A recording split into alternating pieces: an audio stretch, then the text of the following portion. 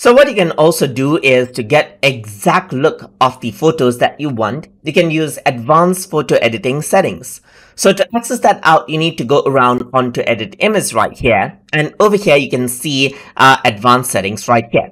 For example, you can work around with the brightness right here. You can just click and drag it out and it changes around the brightness level of the picture that you're selecting. You can also go around over here and type in the value of the brightness to, let's say, for example, a number or a negative number to decrease out the brightness right here.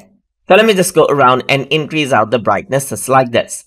Apart from that, you got the contrast option as well that increases the difference between black and white right here. You can also change around the brightness, increase around the contrast just like this, or decrease around the contrast according to how you want right here.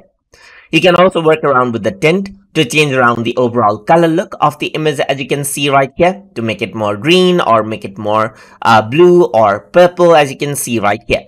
You can increase and decrease the saturation of the image right here by clicking and dragging the saturation as well. You can completely remove out the color right here from an image by using the saturation option as well. You can also change around the blur level of the image, as you can see, by increasing the blur amount.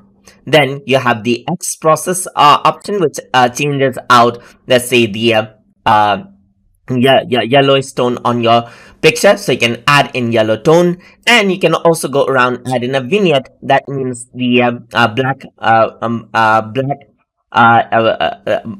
shades over here on the edges right here. That is the vignette. You can revert it back to original as well.